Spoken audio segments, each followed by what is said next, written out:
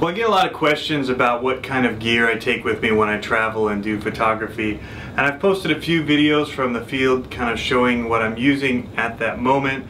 And I've shown pictures and done lists of my gear. But I thought I've got it all laid out right here. This is normally what I do when I'm going to travel, is I lay out all my gear and make sure I have a visual of everything that I'm taking. And then I pack it away. So I thought, what better time than now to actually do a video. I'm getting ready to go to Nepal with Operation Blessing, and I'm here in our little studio, which is in my office, and I've got all my gear laid out for what I'm going to take. And this time it's a little bit different than what I normally take. I've got the Canon 5D Mark III, which is my main camera for video and photos.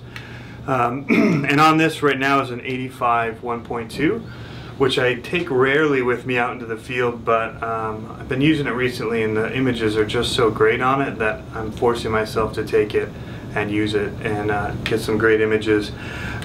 So along with this, I'm taking the Fuji Pro, or X Pro 1, and it's got a 35mm 1.4 on it, and I've also got the 14mm 2.8, and so these will just be a prime camera for portraits, maybe a little B-roll. The Fuji video system isn't super great. It's something I'm hoping that they improve on. Normally I carry as my second camera a Sony NEX 5N, and I've got several lenses for that, but it does a great job being small and compact and getting photos that are very usable, but it does an excellent job with video too. And so I'm making myself take this even though it doesn't have the same video capabilities. With the Canon system, the 70-200, this is the IS 2.8, and this is great for long shots that I need to be able to zoom in. It's really heavy, and a lot of times I take it with me and it never leaves my bag, and to carry around a brick like this is kind of tough. I normally have the 24-105 f4, which is a great all-around lens. It's got image stabilization for video. Like if I could only have one lens, that would probably be one of the options, because it can just do everything. It can zoom pretty far, it's pretty wide, it's really sharp, and the image stabilizer makes it really great for handheld video, which is a lot of what I do is handheld. My favorite lens, however, is the 16-35 wide angle. It's not as sharp as the 24-105, but it's really, it's got a nice soft feel to the images, especially wide open. And at 16mm, which is where I like to live on it, it's just like, it creates another world with how wide the images are. But I can zoom into 35 and get a great portrait. So that one always comes with me. Normally I'd have a 50mm, which I'm not taking here, and like I said, the 24-105, and this guy, and it's hit or miss whether he comes with me, this big papa. But I've been using the Sony as a zoom that's much lighter, small, and for the few zoom shots that I do, I just use the Sony. I like being in close and personal with the people that I'm shooting and as I'm telling their stories. So most of the lenses I use cater to that. So baggage wise, I used to carry big roller bags, but international airports weigh my luggage, my carry-on, which I always fail their weight tests. So I try and make it discreet, and in a small bag like this Urban Disguise here, it's the 35 version 2.0, nobody thinks anything of a bag this size. But I can start packing in my stuff here and show you I can get quite a bit of my stuff into this bag, and it'll be really heavy, but nobody will know it. Another thing I'm taking with me is this 45mm tilt shift Canon. Very underutilized by me. Awesome lens. A little bit difficult to use, and I'm usually rushing around, so I'm hoping to take the time to really utilize this lens. The Zacuto viewfinder, excellent for sunny days. Can snap it on and off so I can see the viewfinder when I'm shooting video without glare. I'm very minimalist when I shoot. I like to shoot like this, and I can shoot video, I can put it up to my eye, take pictures. So unless I'm really focusing on video or doing interviews or things where the the exposure is critical, I'll just shoot right off the viewfinder here and use the metering on the camera. But it's a great viewfinder. I did happen to have it swinging on my rapid strap one day for a long time on my second camera, and the sun came through, magnified, and burned up a whole bunch of pixels on my camera. So that's one thing you should be aware of when using something like these Zacutos or any type of magnifying device on your camera. GoPro, everybody knows these things are rugged. You can strap them to stuff. They go where other cameras can't go, get wet. I'll shoot time-lapse with it, other things while I'm shooting my other cameras. Love to mount it on a car with the suction cup mount, but I've also got the tripod adapter on it, so I can just quickly fire off a bunch of time lapses or whatever I need to. So I'll just keep packing stuff into my bag here. If I get this thing nice and heavy. Extra batteries. I've only got 3 here. I'm planning to take 4 for the Canon, 2 for the Fuji. This kind of stuff I'll usually just pack away into my clothes bag, because I'm trying to go as much as I can with carry-on only. So my chargers and my batteries I'll stick in with carry-on.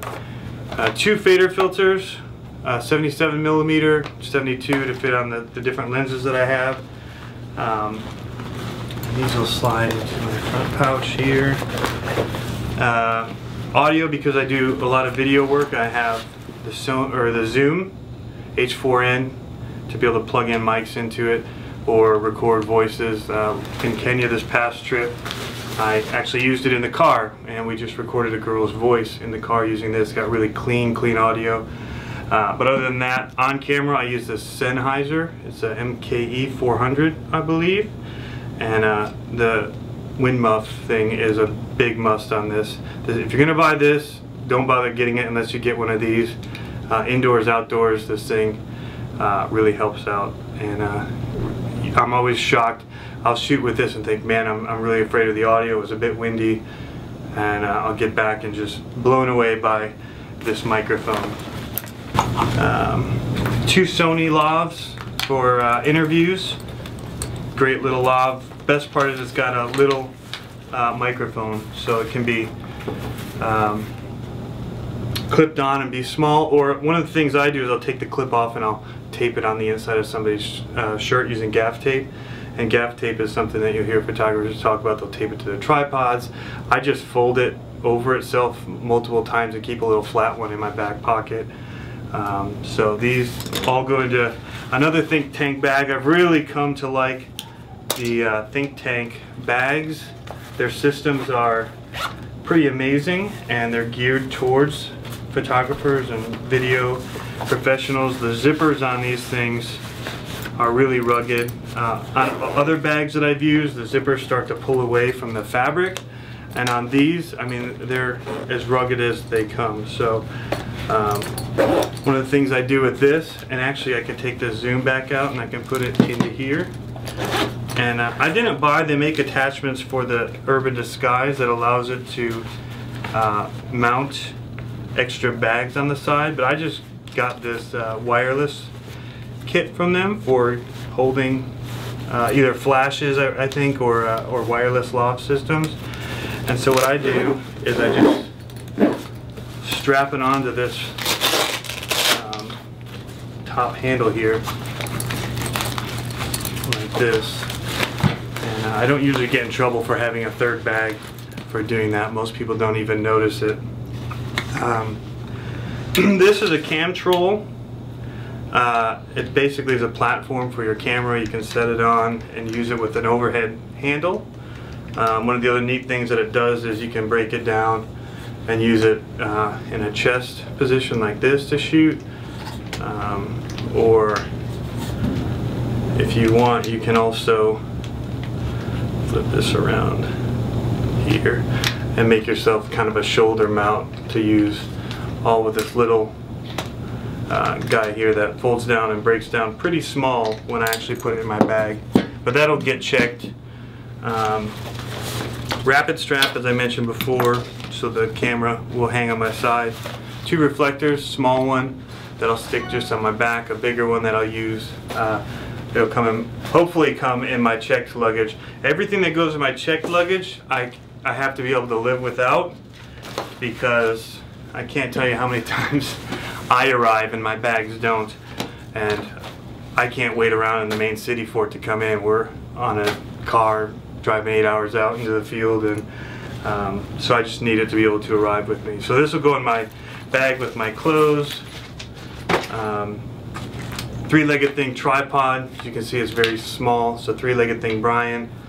Carbon fiber, really lightweight. Extends to about 7.5 feet tall. I use it as a light stand or monopod. One of the legs screw off into a monopod, but it's so lightweight that I usually just take the legs and push them together and just use it as a monopod this way. But really like this thing, impressed with it. It was really cheap compared to the competitors, and cost is a big deal for me, and that fits into my carry-on bag, so that's excellent. Off-camera flash with 2 pocket wizards. Sometimes I'll carry 2 of these, but I always carry the extra pocket wizard because for some reason sometimes one doesn't work, but you use a different one and it works, and you never know which it's going to be. And then because this can be a little bit tricky at times, I always carry a cable that I can just have somebody pull. This one's a little shorter than what I need, but we just stretch it and pull. I pull against the guy holding the flash, and we make do with this little cable. It's nice because it's small enough that, again, I can pack it in here. My bag's getting nice and full. One of the things, if you've looked at my photography, you notice that I like to use a lot of the off-camera flash. And one of the things that I really like is this Photoflex light dome. It's the extra small. It's the XS, but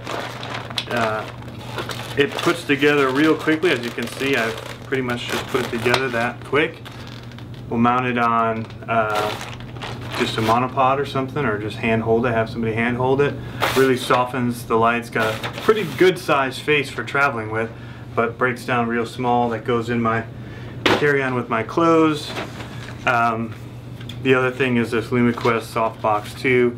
This is if I'm having to hand hold it like this and take pictures, and then it makes it easy and very manageable for myself. Slips in with my laptop, not even noticeable. And for my flash, I've got a whole bunch of these Honnold gels, which I didn't mention, but I had a Velcro strap system wrapped around my flash, and there's one here. It's kind of all taped. So this it's got a rubber on the inside, straps around the flash, and then you can mount stuff like these gels to it. And I keep it in this plastic bag with my camera because this plastic bag, as you can tell, I like to do most of the stuff I can the cheap way, or not cheap, but inexpensive.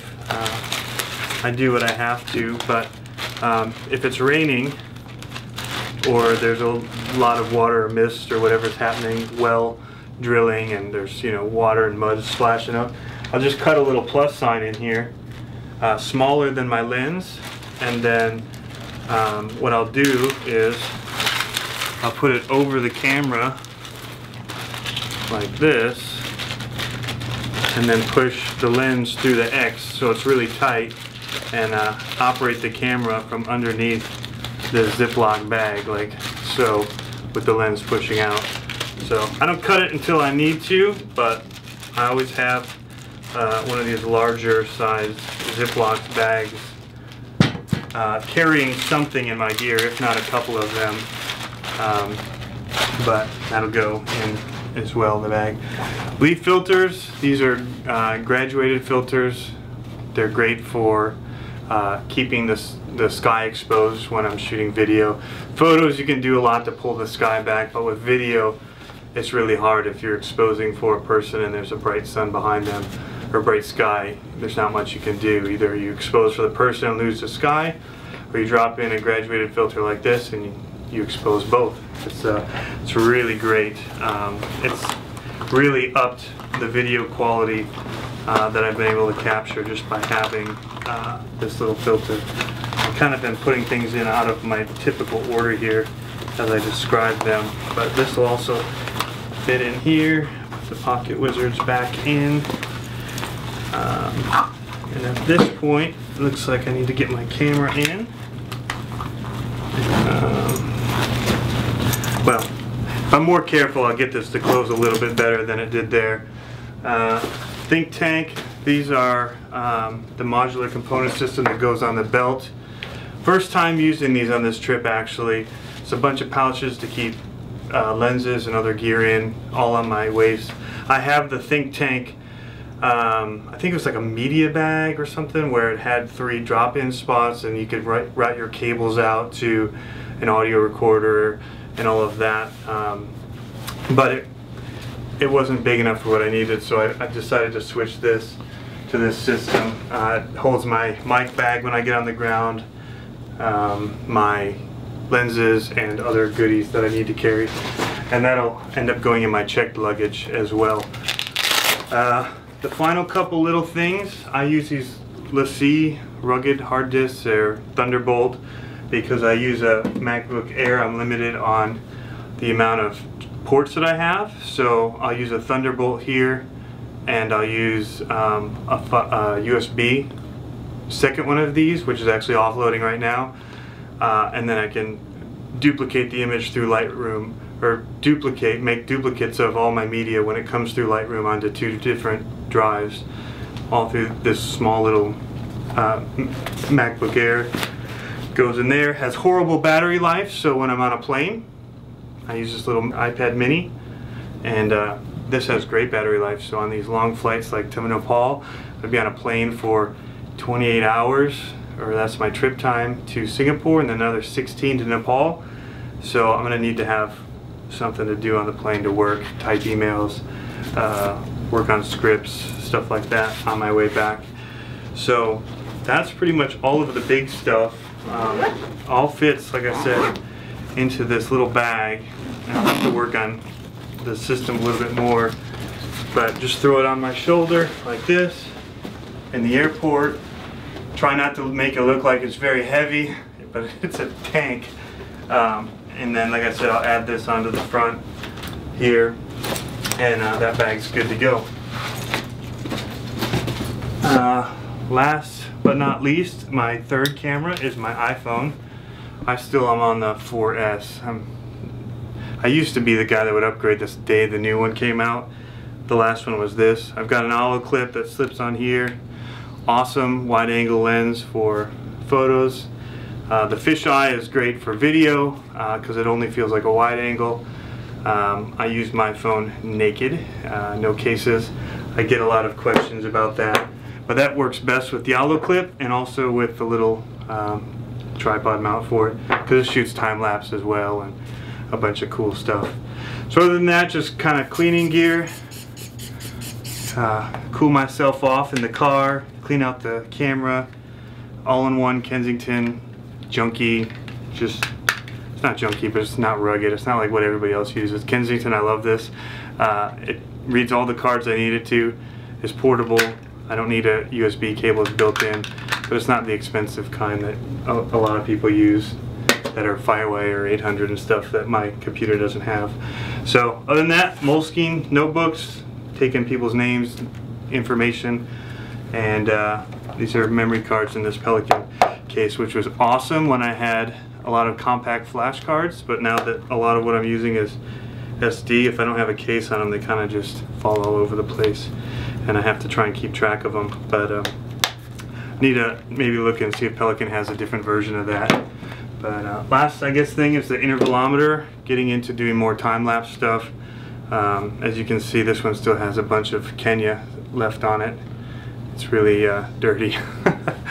But I just use a strap. Usually it's I guess it's a Think Tank comes with these really cool little red straps that you can wrap around, and so I just tie it off with that and right to my tripod and keep it from swinging around. But that's it. That's most of the gear. Like I said, it's all in this little bag. Now I get clothes. I can get through the airport with all of that stuff that was on this table packed into my carry-on. Actually, one last thing is, two last things. iFi card. I use this in my Fuji X Pro 1. Awesome. Sends the pictures right from either my Sony, or my Fuji, and it goes right to my iPhone and iPad, so I can send it. I have an international data plan on my iPhone, so I can send pictures back from my Fuji right there, that moment, from my phone. Really awesome little SD cards. I think I have the 8 GB or 16. They didn't have very big sizes when I got it. But one of the coolest things, the most simple things, is this Power Squid. When you're using all these different big block chargers like these Canons, if you carry a regular power strip, you can only fit one or two of you can fit like 2 of these on and nothing else. But you get on this Squid and they all separate. You can put a whole bunch of stuff on these. And I actually use one of the IKEA little 3 strip power strips, and both my Canon chargers fit right on that and go away. And from that point, it's just a matter of converting this over to the right power system using a bunch of things like this. I have all different kinds. This is the Walmart. No, actually this is from like Ritz camera or something. It's Quantaray. So, but I've got Walmart brands. I've got Brookstone ones from the times that I forgot them and I have to buy them in the airport. But that's all the gear. That's basically, you helped me pack up for my next trip. So thank you very much.